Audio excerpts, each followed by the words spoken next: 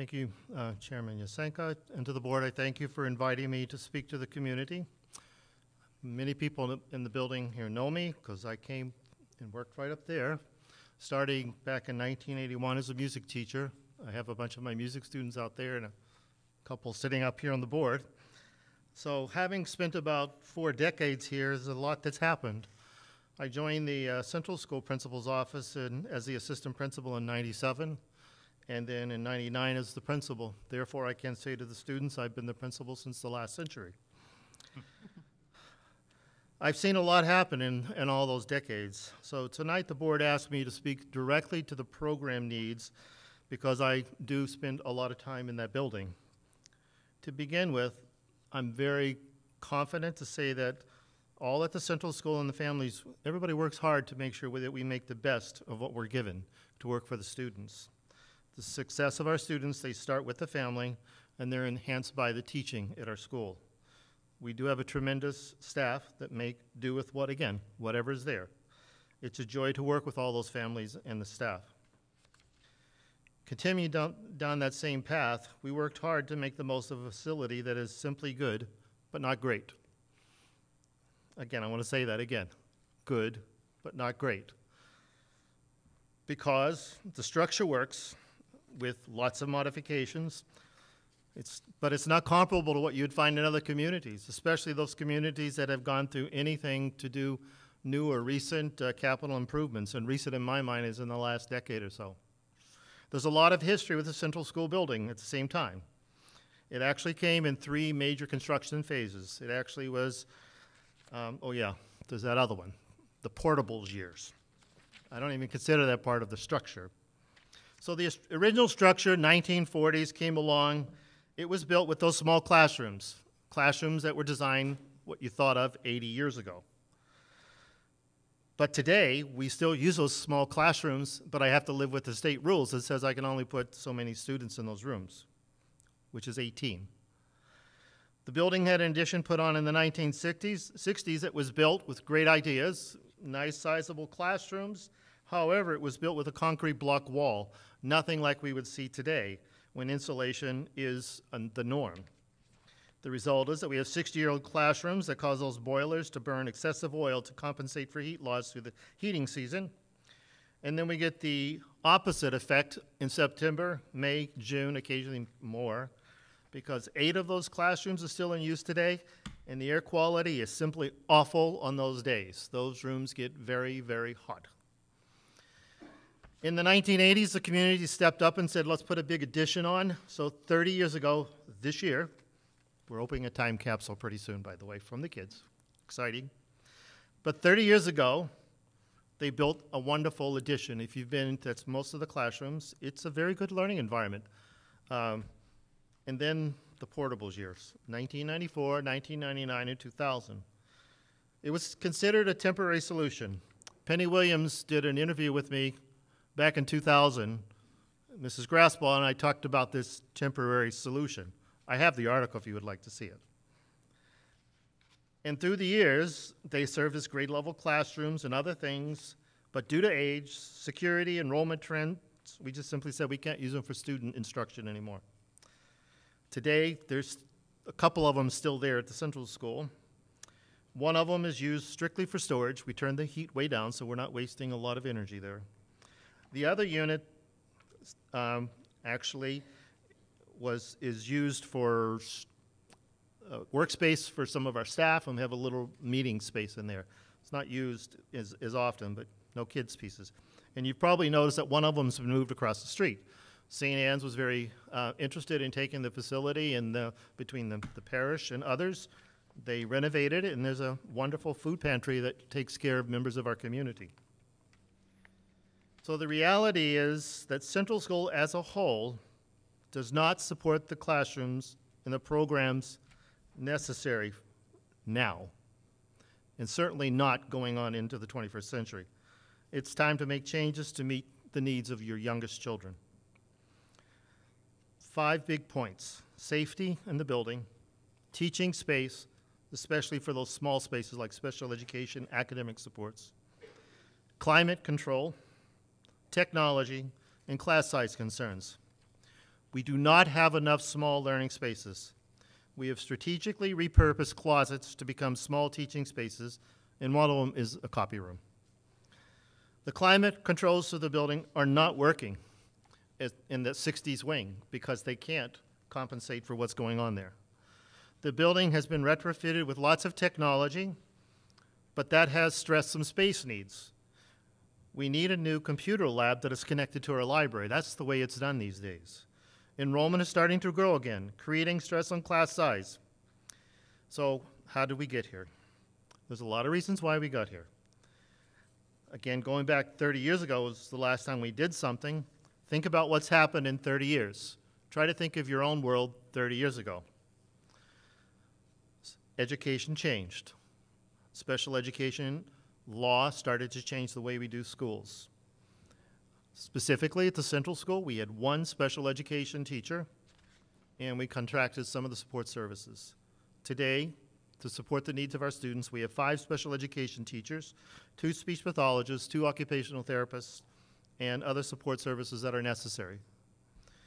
We ramped up our intervention systems because not all struggling learners need to be part of special education supports. Some of our grade level classrooms that were used 30 years ago have been repurposed to take care of those programs. So this is why when you walk through our school, you see cubicles in a classroom to create multiple little teaching stations. This is also the reason those closets are now instructional spaces. Let's talk about technology. In the late 1980s into the 90s, everybody changed with technologies. I had an Apple II GS. Things changed. Our schools have changed with that. Naturally, they became part of every classroom of our school. It's in your pocket right now, probably. At Central School, we've got them all over the schools, all kinds of devices. It's fully wired. Technology cut into the classroom space. First of all, it cut into the library and cut a corner out of our library to create a hub where everything gets wired back to. We're also using one of our classrooms that could be a grade level classroom as a computer lab. Community grew. I've watched Hampstead grow. When I got here, there were 200 students at the Hampstead Central School. Actually, it was 199 according to Bob Little. The community has grown since then. Continuing right along, you built this school here, which is beautiful. This is a beautiful school. But now it is showing its age. To learn more, you should take a look at our capital projects list. That's been discussed a lot with this board. I urge you to take a look at that or ask more questions. I'll give you one example. The board spent an awful lot of time trying to figure out, do they put into the budget a paving project, which is very costly for this building. And that's just one piece of that list. In 1994, they started adding temporary solutions. A portable came, and then that went on and created its own history. School security is very different today. You can't ignore this. Our concept of security continues to change because of tragedies and other things that have happened around our nation. I can mention the name Columbine or Sandy Hook, and you can probably name other schools that have gone through tragedies. You can also think about where you were on September 11th in 2001. I was sitting at the Central School trying to figure out what we're going to do for our kids that day. Here in Hampstead, we tighten up many layers since all of these things have been changing the way we do business. A recent example is we worked with New Hampshire Homeland Security. With their guidance support, we qualified for some grant funds. The board gave us additional funds, and we made accommodations to address some of the problems. But the bigger problems can only be addressed through a design. So where are we today? As I shared a year ago, there is a trend, and I'll remind you what that trend is. The homes that have children now had children that are sitting on the board now, or they're sitting out in this audience, or their parents at the Central School because they've moved back into town or bought their parents' home, and they have little kids in those schools. The net result is that we have more kids at our schools, and you're still seeing a growth. Central School had 430 students 2 years ago. Last March, when I spoke, we had 470. Today, I walked out of the school, there were 482 students. That means we picked up 52 new students without additional classroom space, actually less because we closed the portables in that time. The administration, staff, and school board made important decisions over the past couple of decades about class sizes. This town has always maintained that as an importance. but we're running out of options to continue to make those modifications. Last year, the problem was in grade 3. This year, the problem's in grade 2. Next year, I'm projecting we'll probably looking at 3rd and 4th grade, somewhere hovering around our maximums. The central school building has those ventilation and climate systems that do not meet the expectations of a 21st century school or public building. I can give you I can point to 10 specific classrooms that have constant heat, cold, or ventilation issues that interrupt learning. Parents have actually come to school and brought their children home. Most of those classrooms are in the 1960s wing. As an example, we had 8 classrooms on those very hot days last fall that were hovering around 90 degrees temperature in the classroom. It's just a few degrees different from what was just outside the window. So what we did is we took some of those kids out of those rooms in the hotter afternoon, put them in the library, which meant hundreds of other kids didn't have access to their library.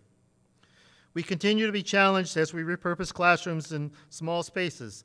As an example, we have a library that's beautiful. I mean, lots of great things happening there. However, there's a ventures classroom in the back. I'd like to share an example of what I observed. I spent some time watching a ventures class the other day. It was wonderful. Great class. I couldn't help but notice I'm sitting watching children trying to learn, and I'm hearing a conversation from the librarian with a staff member, school business, talking about learning. And there was a couple of little girls just a few feet away near the stacks talking about what they were going to read. And then I had a flashback. Back in the 1970s, during my student teaching, I remember visiting an open concept school. I hope that also makes you realize that that wasn't a good part of education. The compromise is our library is now a major distraction to learning for some students. Central School does not have enough bathrooms. You heard that earlier. The most obvious problem is on the 2nd floor. Here's some data. 300 students are typically on the 2nd floor at any point during the school day. For all those students, there's one large bathroom for the boys and another for the girls. I'll just give you this one number. 150 little boys sharing a bathroom. Think that one through. One challenge that came from the portables when we moved music back into the building is we now hear those beautiful sounds coming out of the music room. Everything from African drumming to chorus to song. Everybody thinks it's wonderful unless you're the teacher on the other side of the wall that is adjacent to it. The downside of that space is we have a problem, but these guys have come up with a great idea to move things away. If we continue to keep music on the stage, we also have a problem with student egress, even though I think we found a solution that's acceptable. Again, good, but not great. The safety interest to Central School is a problem waiting to happen. We have many cameras now, automated locks in place, but that is not enough. Last year, I shared that the access to the gym and the cafeteria are easy targets for somebody with ill intentions. For everyone that's been to Central School in the last 6 months, you know we made a change, which means it's much more difficult to get into those lobbies. We spent thousands of dollars to improve the security and now have an improvement that is an incomplete solution. Another important improvement put in place this summer was the locked area upon entry. To get into Central School, you now have to walk up to a little box, talk to the little box, push a button, someone in the office talks back to you, and then they'll open the door for you. You can get into the school, but you can't go very far. You can go in the lobby and go up and down the stairs, but all the doors are locked up and down those stairs now. So by locking those doors, it's a secure area. That's great. However, we now have lost a main path for students to travel around their school. So the students are restricted on that front stairwell that they have to be escorted by a member of the staff that has the fob to get in and through those doors. So the educational space design proposal that was shown to you this evening has a lot of good solutions to this. So please, here's just a few things to add as I close out here. By relocating that main point of entry, the school will have a more efficient and inviting point of entry. Visitors can be greeted with an outdoor buzzer. We'll probably keep that. That's a staple in schools now. But a few steps later, you're going to talk to a human being, and they can actually greet you on through to the building. That's much nicer. We're going to move the nurse's office right next to the principal's office. Hallelujah. That's just wonderful. But Bottom line, safer and more welcoming for those families.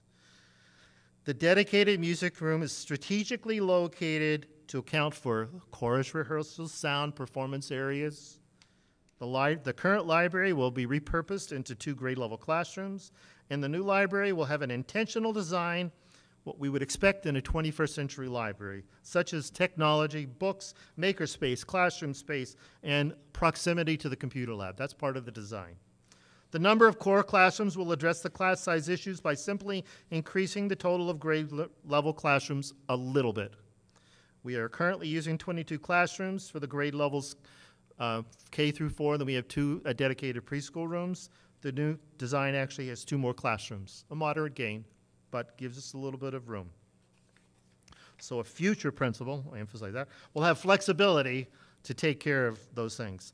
Some of the small rooms will be repurposed or renovated to better meet the needs of instructions that require a small room. That's part of the design.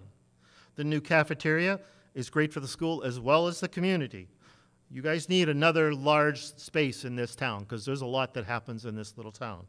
We know the cafeteria and the gym at the central school are overused, and that includes morning, day, night, weekend. One more space is what this community needs. The traffic at Central School, at that car loop out back, is really a fascinating place to visit. Many people avoid it intentionally, but the new design, again, accounts for what we need back there. I can't emphasize enough those climate upgrades that are in this design, how important they are.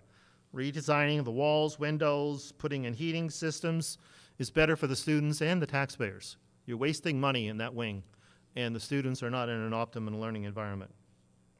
So please consider the proposal means to address the needs of children for many years to come.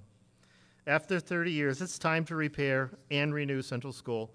Waiting 1 more year for an idea is not solving the problem. That's what's been going on. It's time to just go ahead and move forward. The need for a solution is today's problem. So I'll close with words attributed to Abraham Lincoln, one of my personal heroes. You cannot escape the responsibility of tomorrow by evading it today. Thank you.